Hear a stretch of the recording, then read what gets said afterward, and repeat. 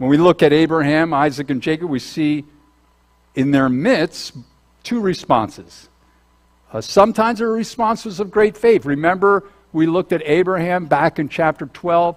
God spoke to him and said, leave your land, which was somewhere in what it would be called Iraq today, and go to a land that I will show you, which is Israel today.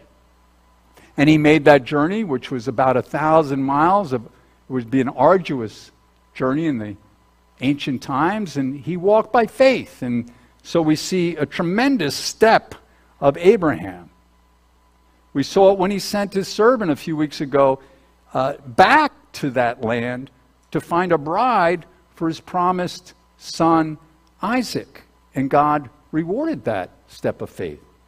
But we also saw in the life, and we'll see in the life of patriarchs, great struggle to accept God's direction. We saw this when Abraham and Sarah fled to Egypt in the midst of a famine.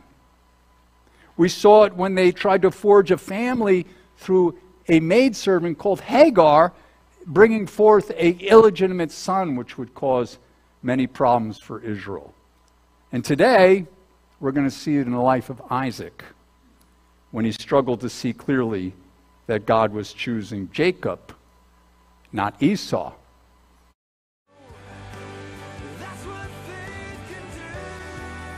Abounding in Faith is the broadcast ministry of Emmanuel Bible Church of Howell, New Jersey. If you are blessed by this message, please subscribe to our podcast or YouTube channel. You can also download our app by searching for IBCNJ in the Google Play Store or the Apple Store. For more information, please visit us at www.ibcnj.org. Our speaker today is Senior Pastor Joe Suozzo. I see we have a few visitors. I'm Pastor Joe, senior pastor of this church, and I've been out for a few weeks. I want to extend a thank you to those of you who've been praying for me. I was struck with a pretty bad flu, and there was a time there that I just was wondering if I was going to pull out of it, but God is good, teaches us through these times, as we've been singing about, and I just want to thank you. I am feeling better. And God, as we just sang, is good. So, you know, as believers, all of us face two basic challenges in life. The first challenge lies beyond our control. And the second challenge is very much in our control. The first has to do with difficult circumstances that all of us face in life that only God can change. These are the circumstances that are beyond our control, beyond our power to straighten out. Perhaps it might be a health problem, a marriage difficulty, unemployment, or 101 other things that we can face in this life. These are things that are beyond us. We just can stare at them. The temptation, of course, is to worry, fret, be anxious, but all those things do not change that particular trial or circumstance that we may be facing. Now, there's no doubt that some of us here, including myself, are facing something like that. But that's where the second challenge comes in, which is very much in our control, and that is this: our response to the difficulty we're facing. Our response to that difficulty we're facing. Here, our willingness or unwillingness to accept God's direction and His Word will determine the attitudes within our heart. Our heart is God's place where He wants to be enthroned.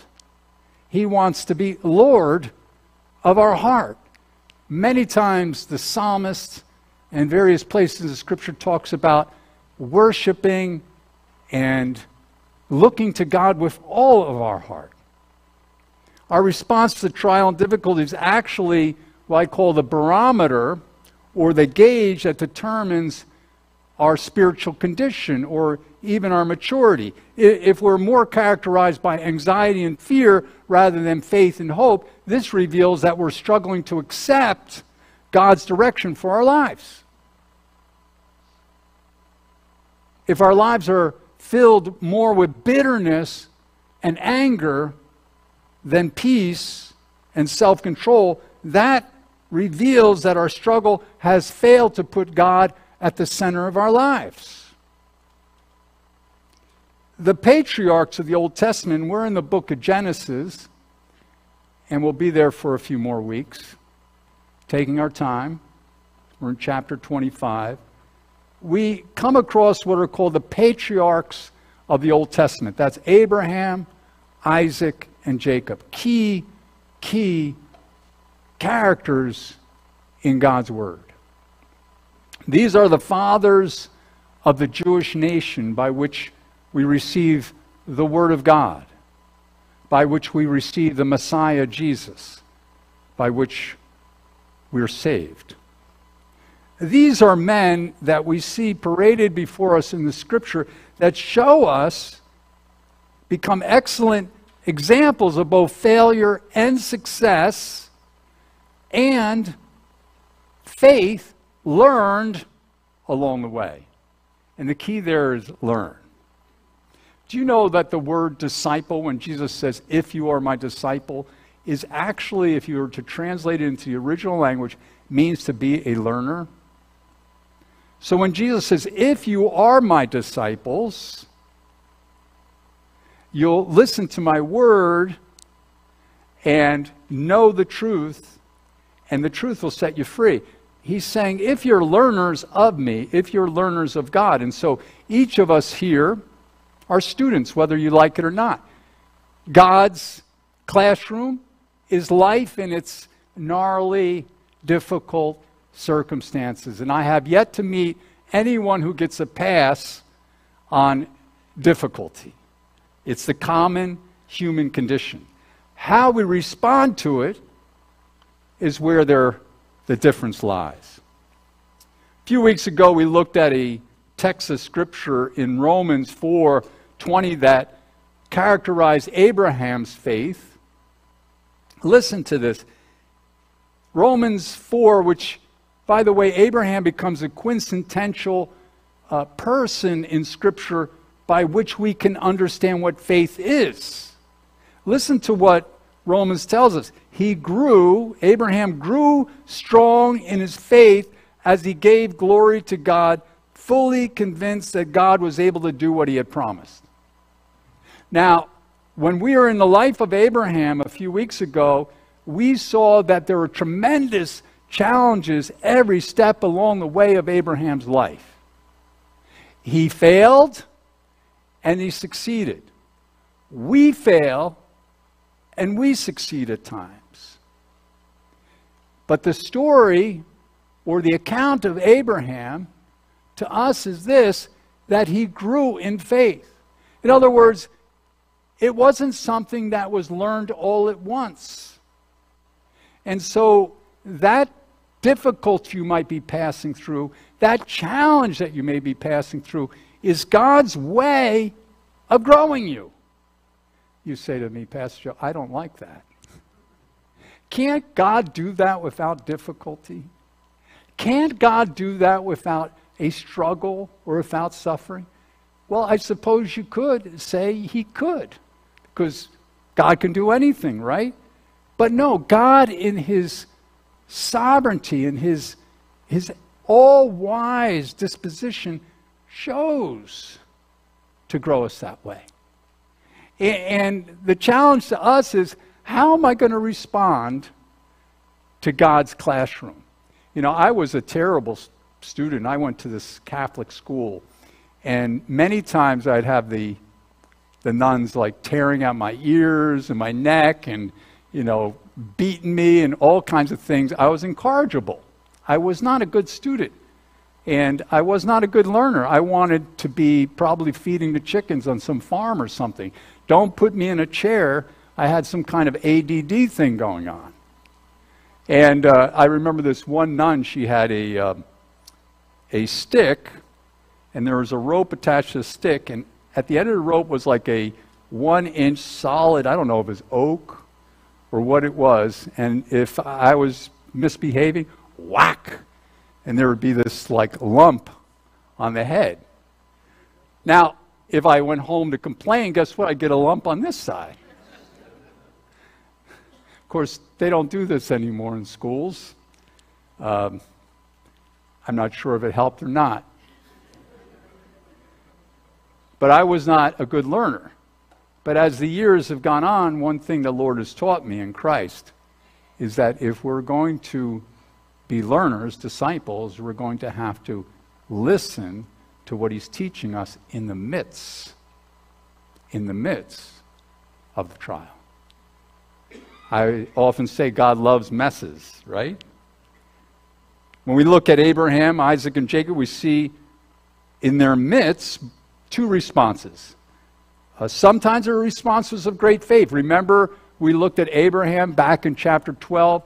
God spoke to him and said, leave your land, which was somewhere in what it would be called Iraq today, and go to a land that I will show you, which is Israel today. And he made that journey, which was about 1,000 miles. It would be an arduous journey in the ancient times, and he walked by faith. And so we see a tremendous step of Abraham. We saw it when he sent his servant a few weeks ago back to that land to find a bride for his promised son Isaac. And God rewarded that step of faith. But we also saw in the life, and we'll see in the life of patriarchs, great struggle to accept God's direction. We saw this when Abraham and Sarah fled to Egypt in the midst of a famine. We saw it when they tried to forge a family through a maidservant called Hagar, bringing forth an illegitimate son, which would cause many problems for Israel. And today, we're going to see it in the life of Isaac, when he struggled to see clearly that God was choosing Jacob, not Esau, as the promised child to bring forth the promises of God. So let's stand for a reading of God's Word. We're in chapter 25 in Genesis. Chapter 25. And we're going to pick it up in verse 19. We had just come off of Abraham's death. Now it's just Isaac, his son. And verse 19, chapter 25, tells us these are the generations of Isaac, Abraham's son. Abraham fathered Isaac, and Isaac was 40 years old when he took Rebekah, the daughter of Bethuel, the Aramean of Paddan Aram, the sister of Laban, the Aramean, to be his wife. And Isaac prayed to the Lord for his wife because she was barren, and the Lord granted his prayer, and Rebekah, his wife, conceived. The children struggled together within her, and she said, if it is thus, why is this happening to me? So she went to inquire of the Lord, and this is what the Lord said to her. 2 nations are in your womb, and 2 peoples from within you shall be divided. One shall be stronger than the other, and the older shall serve the younger. When her days to give birth were completed, behold, there were twins in her womb. The first came out red, all his body like a hairy cloak. So they called his name Esau. Afterwards, his brother came out with his hand holding Esau's heel. So his name was called Jacob. Isaac was 6 years old when she bore them. When the boys grew up, Esau was a skillful hunter, a man of the field, while Jacob was a quiet man dwelling in tents. Isaac loved Esau because he ate of his game, but Rebekah loved Jacob. Father, we pray as we just look at some of the nuances of this text, you would teach us, as you always do, through the living Word of God. We pray in Jesus' name, amen.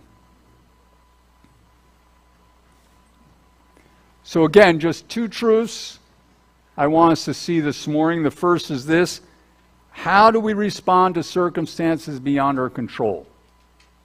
That's the first question I want us to ask ourselves.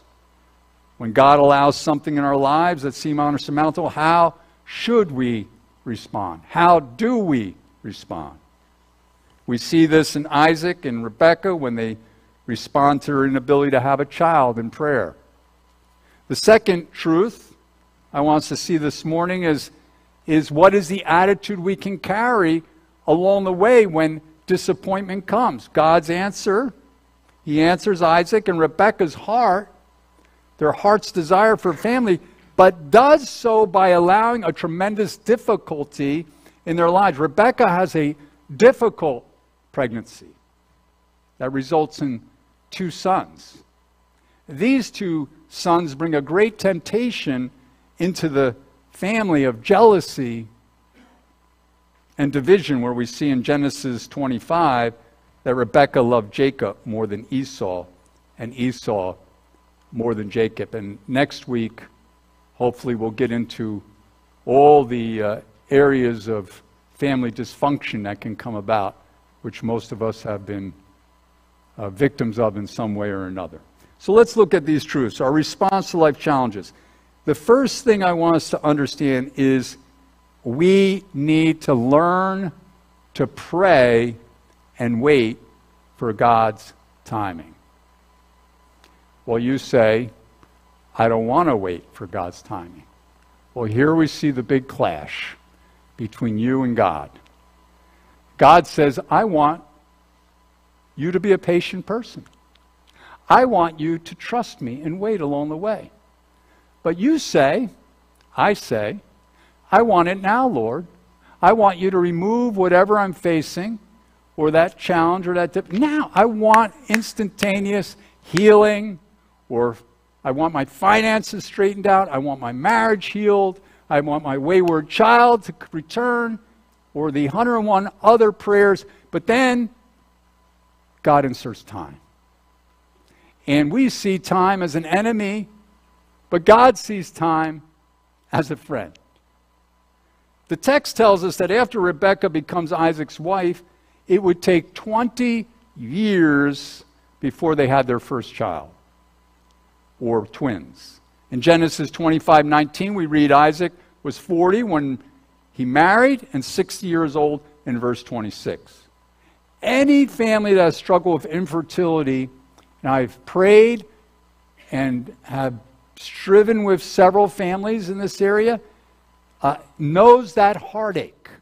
Or those ladies who are unable to have a child know that heartache.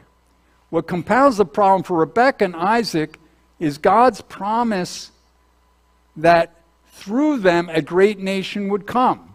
Remember that this is the whole premise of the nation of Israel, that God calls forth Abraham, by which God gives him this amazing promise that through him and his family, all the nations would be blessed. And we've talked about this every single week because it's so key to understanding the Old Testament and, of course, the book of Genesis, that the entire Old Testament hinges on that promise that through the nation of Israel, the word of God would come. And remember, out of the 66 books of the Scripture, 66 of them were written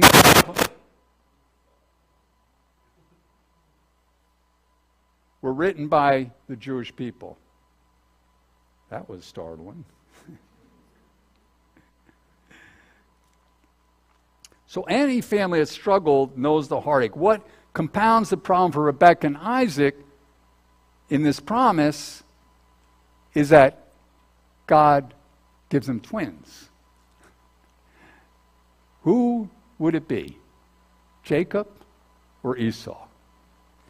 Remember, with Abraham's life, it would take 25 years before they would have Isaac. So no doubt Isaac was familiar with the many twists and turns Abraham and Sarah would take along the way, including his illegitimate stepbrother, Ishmael, who was alienated with the family.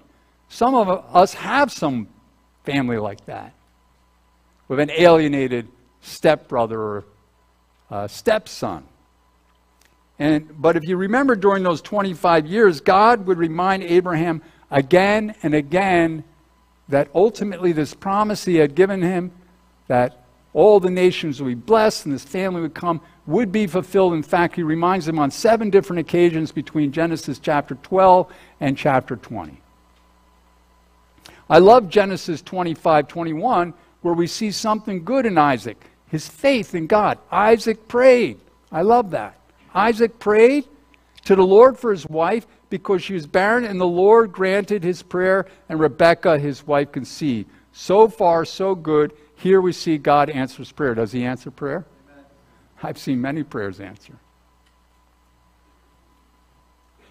And there's still prayers I'm waiting on to be answered. But the text continues. Look at verses 22 through 26.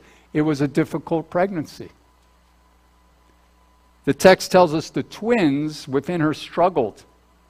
And the Hebrew word for struggle is to bring something to the breaking point. This was not an easy pregnancy. Later on in verses 25, 26, we see these twins born in an unusual way. Esau, the firstborn, would come out normally. But Jacob, the second son, would come out as a breech birth, holding the heel of his brother. Now, in today's world, this would be a cesarean, right, doctor? There's no way that any doctor who's delivering twins like this would try to do it naturally. But this was the ancient world before cesarean births. And so you can imagine the tremendous amount of stress and difficulty that Rebekah and Isaac went through. So Rebekah's struggling, and it leads her to pray. Look at verse 22. She says, "Why is this happening to me, Lord?" Have you ever prayed that? I don't know. I must have prayed with hundreds of people who prayed that. I have prayed that. Why, Lord, are you allowing this physical infirmity in my life? Why, Lord, are you allowing this circumstance that's beyond me? I don't like it. And she prays, why? And the Lord answers, and the answer is not an easy one. Look at verse 23. There are 2 nations within her womb. They're going to be divided. The older will serve the younger. This is not an easy answer for several reasons. First, it would go against everything in that culture in terms of how family inheritances would be executed. The firstborn was always given the rights to the inheritance first. This is key to understanding the struggle between Isaac and Esau, or Jacob and Esau, which we'll see. In fact, in the ancient world, the firstborn would typically receive twice as much as the older son, younger son, and all of the land. Here God is saying, no, the older will serve the younger. This is backwards, and as we'll see, becomes a point of contention within the family. The second reason this would be difficult is this: which son would God's vision of becoming a great nation come? This promise to bless all nations. Who is it? We'll see Isaac struggled with this greatly, for verse 28 tells us that Isaac loved Esau more than Jacob because he was a great hunter and ate of his game. So we see within the family rivalry, jealousy. Has anybody ever experienced that in the family? Well, Rebekah loved Jacob more than Esau. So here we see marital conflict. Conflict between 2 sons. Here I believe this is an application for us this morning. God answers prayer, and I want you to listen to me on this, but the answer may not make life easier for you. You say, whoa. I mean, you're ready to put your hands over your ears. Don't say that to me, Pastor Joe. I want easy. I want comfort. I want pleasure. Please remove all those things that are challenging to me. No, it's not the way God does it. Let's go back to what I was teaching before. God chooses in His sovereignty to allow us to experience things that we may be learners and grow in faith. That's God's priority for us. Our priority is comfort. Our priority is easy. And so we see these two things in a collision course. Who do you think is going to win in the end? You or God?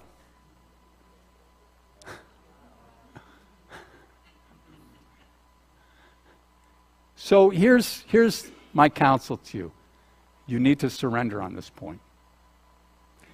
You know, peace and joy will not come into your life unless you're able to surrender on this point.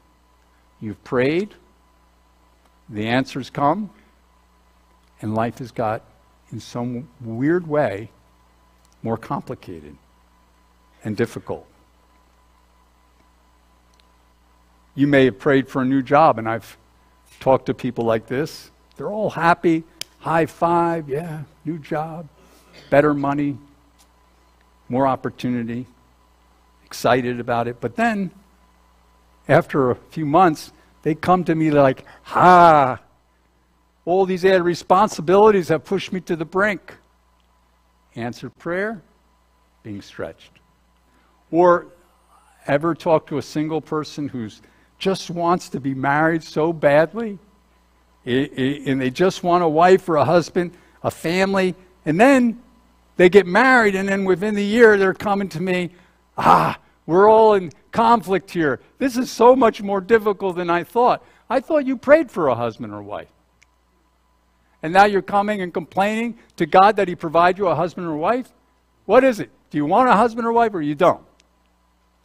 Difficulty and challenge does not mean God didn't answer, but His answer reveals a weakness in our heart. It reveals a weakness in our affections. Will I follow God in the place of God's answer? Or will I allow that mess that He's allowed to embitter my soul? This is where we all, and I've shared this, a broken down car. We may not even have a clue what we're doing with a broken down car, but the first thing most people do is pop the hood and look inside, as though somehow the answer is going to be mysteriously. Now, this is probably something that started years ago in this culture, but now as cars got more computerized, it's even more mysterious, right? But we do it anyway.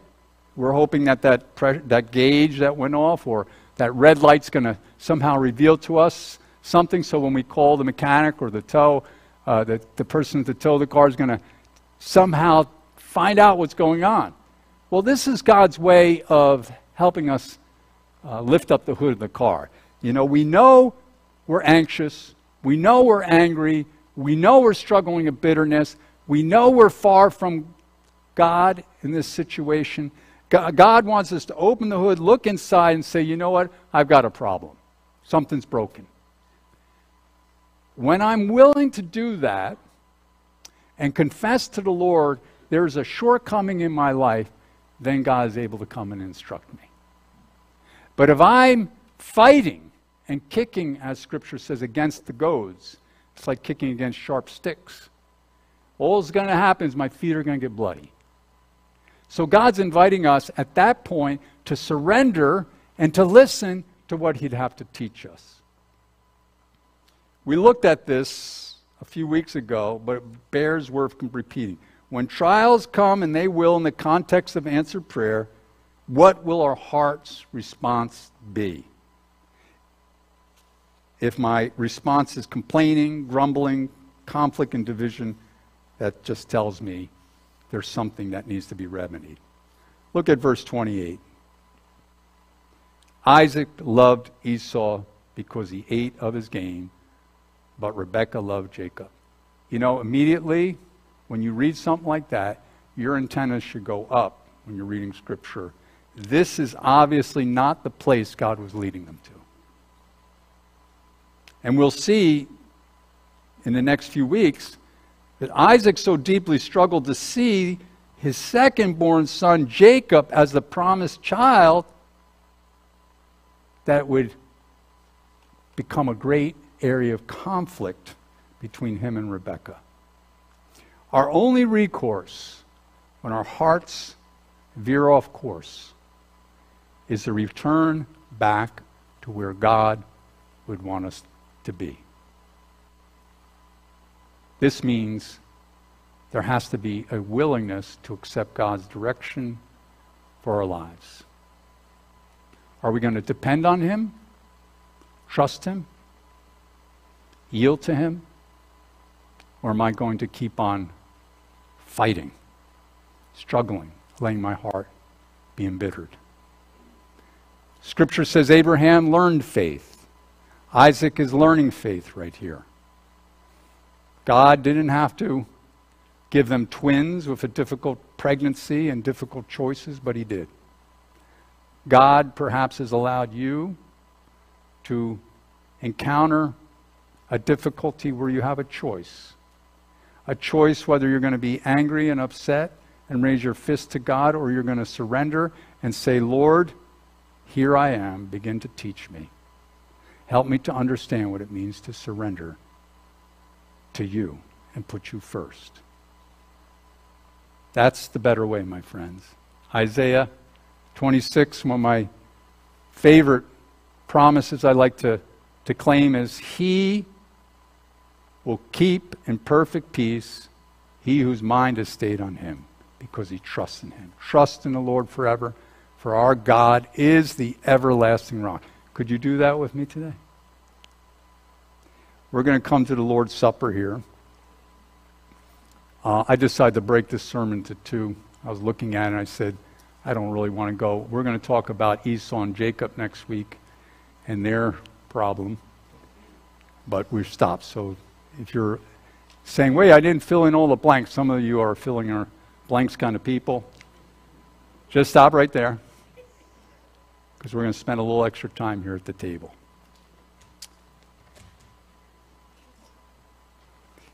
You know, Jesus came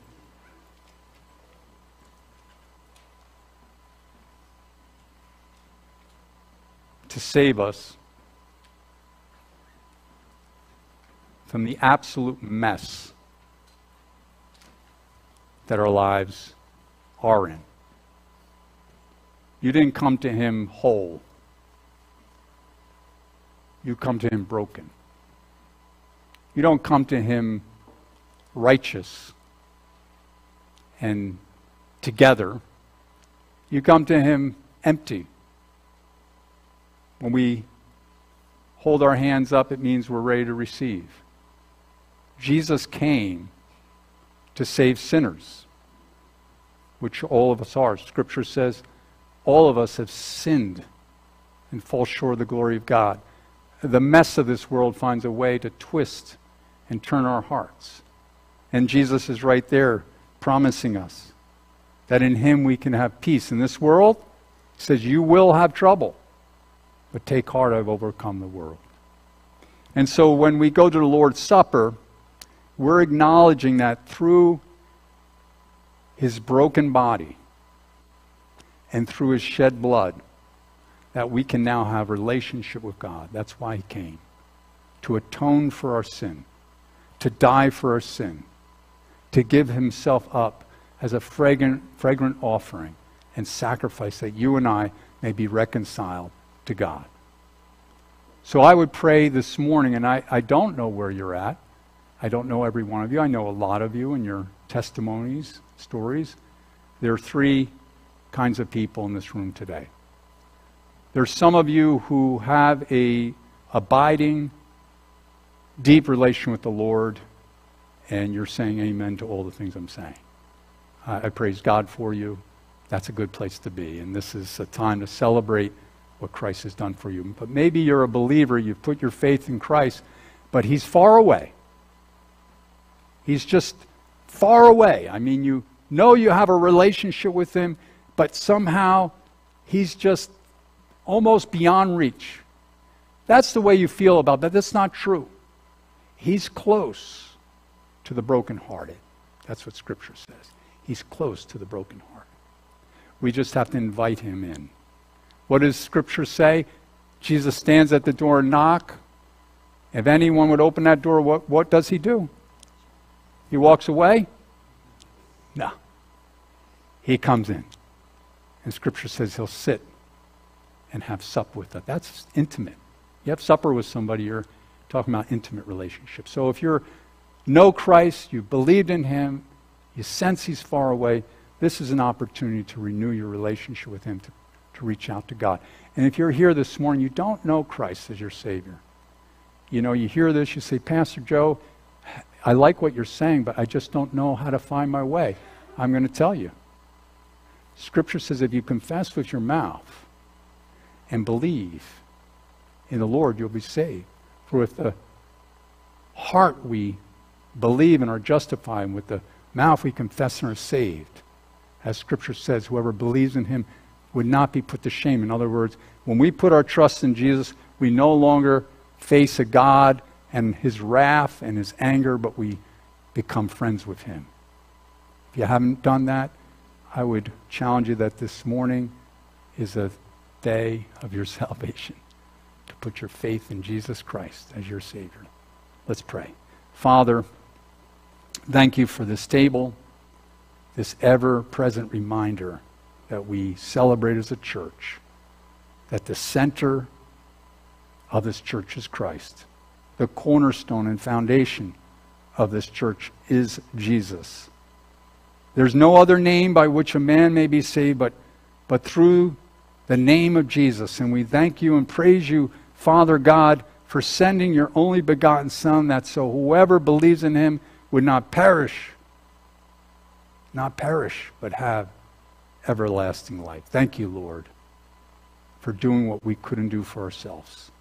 And we pray as we take of this bread and drink of this cup, that you would fill us beyond measure, Lord, because of your goodness and grace. In Jesus' name, amen. Thank you for listening to the previous message. We pray that you were blessed by it. For more information, please visit us at www.ibcnj.org.